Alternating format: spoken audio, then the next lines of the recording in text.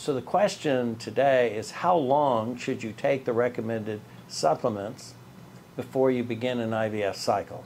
And what this question is based on is the idea that it takes roughly 3 to 4 months for an egg to develop to maturity.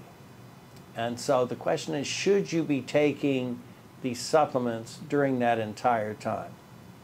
Now, my experience is no.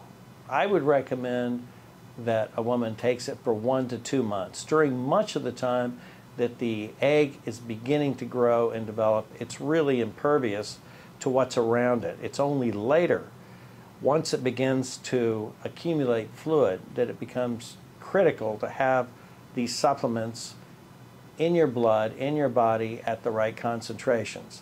So our general recommendation is 1 to 2 months, take the supplements before you begin.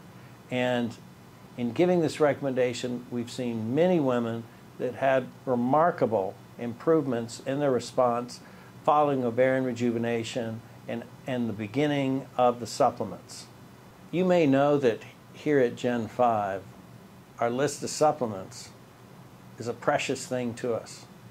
We put a tremendous amount of effort into picking just the right supplements for each patient.